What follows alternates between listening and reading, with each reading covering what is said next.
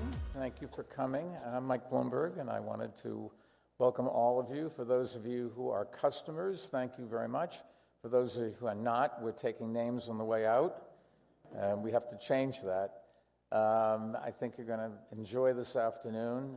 Francine, number one, is one of the great interviewers of all time, and we have a president of Pierre Moscovici, who you're going to enjoy. He's a great guy. I just got to know him outside. Fascinating, and I will be sitting there listening to every word. We have a great group of business people here today, leaders from France and beyond, and thank you all for coming.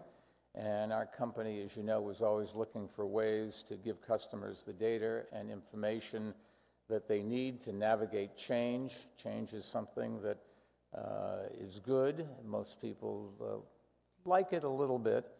But you have no choice. The world is changing at a faster and faster rate all the time, and how we keep up, whether it's the American debt crisis or what's going on in the Ukraine or in China, nobody knows what tomorrow is going to bring, and so we have obligation to ourselves and to our companies, our employers, to do as much outreach as we can, and we hope that today will be useful to you all.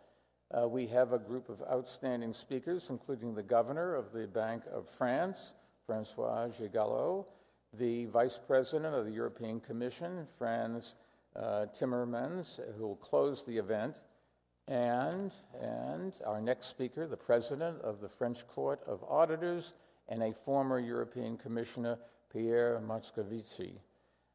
We are starting this day, Europe Day event, with a former EU commissioner and ending it with a current one. So let me ask you to give them all a nice round of applause. A warm welcome. Thanks for joining us today.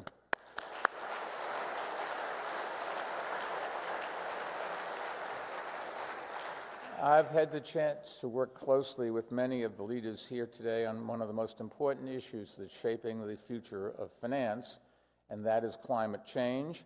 The fact is, climate change presents enormous financial risks in virtually every industry and around the world, and mitigating those risks and moving the world to clean energy, we all know will require an enormous amount of new investment, and much of it will have to come from the private sector.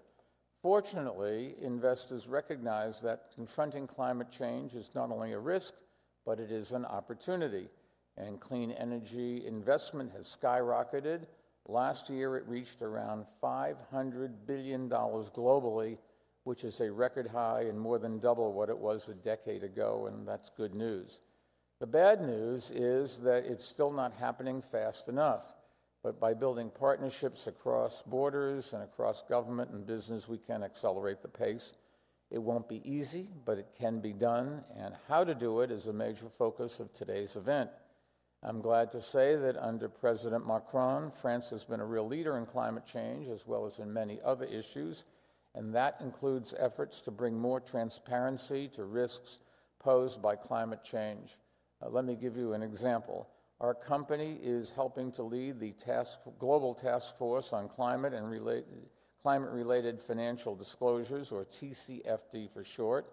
It provides a framework that allows companies to measure the risks they face from climate change, which will help them better allocate resources. And it gives investors information they need to drive more capital to companies that are acting to minimize their exposure to risks and capitalize on opportunities for growth. France was the first country to require risk reporting along TCFD guidelines, and more countries are following its lead.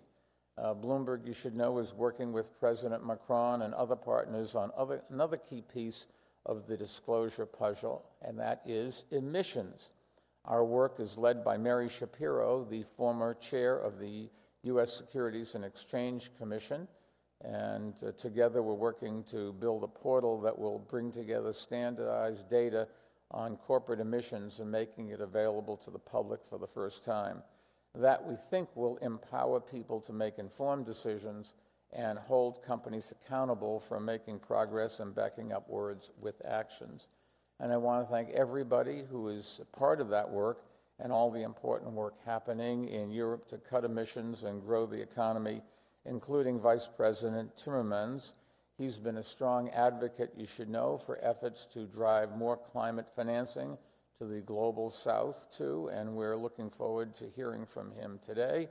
And so let me thank everyone who's here helping to build a stronger future for France. Paris is a very important market for our company. Our business is growing here, and so is the city's role as a financial center, and it continues to be a challenging and uncertain time for the global economy and for companies around the world, and that makes partnerships and collaboration even more important.